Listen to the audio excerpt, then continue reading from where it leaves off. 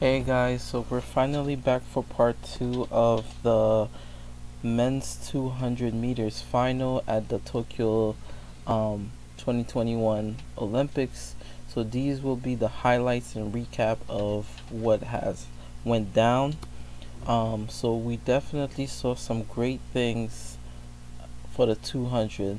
This was probably one of the smoothest 200 turns that one of the athletes that I mentioned before, Andre de Grasse, has done, and we're gonna get more into it. So we know that coming into the 200, we know that it was gonna be a very stacked field. We had some of the big names into the field as well. Some of the bigger names that we had was Andre de Grasse. We had Kenneth Bednarik. We had Noah Lyles. We had Knighton, and we had Joseph Stamboli. We had Arian Brown. We had Rashad, and we had Richard from the Trinidad Tobago. So it was such an electric type field because we didn't even know what was going to happen. But we did know that the Americans were very stacked in the field.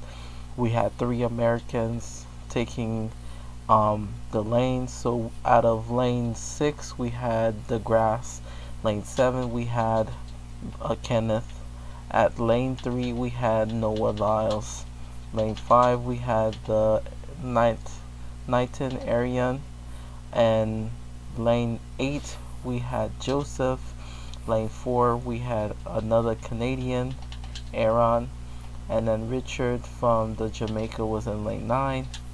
And then lane 2 was Jerheim Richard.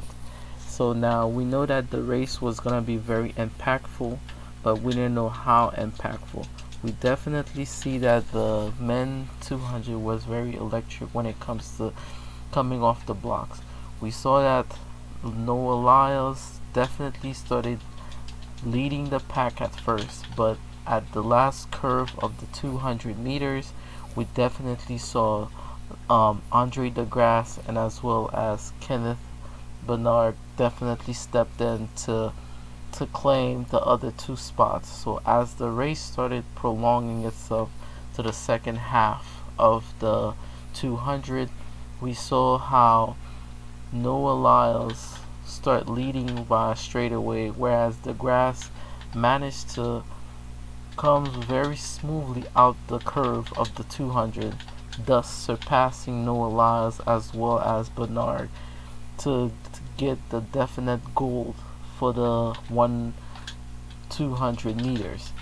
After going to win his bronze, Andre de Grasse has done something that he's been wanting to do for a while. He has won the 200 meters with a sensational time result of 19.62, whereas Kenneth Bednarik has did a 19.68, and Noah Lyles finished the Olympics with a 19.74, and then Arian finished 4th with a 19.93, and Joseph and the other men from the other countries finished 19.98 and 20.20 and 21.21 and 20.39.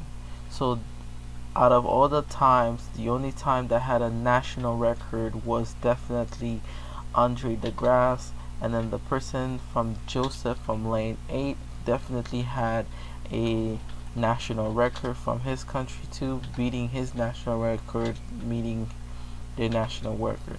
So a Canadian national record for Andre de Grasse by running a 19.62, thus making him the gold medalist of the 200 meters final at the Tokyo Olympic Games.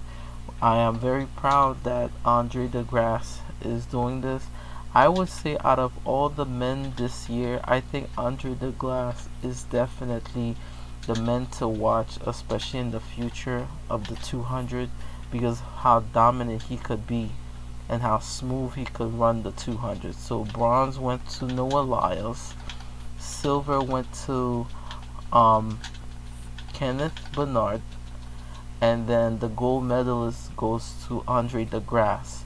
Now we know that after all this that has happened, we might see them at the Prefontaine Games, as well as World Championship will be in Eugene, Oregon next year. So we'll definitely see if they could still show up for all of them to meet up again. But for this moment now, we congratulate Andre de Grasse for winning the gold, and Kenneth Bednarik winning the silver, and Noah Lyles for his first Olympic winning the bronze. So like and subscribe to the channel, and I'll definitely see you guys in the next episode.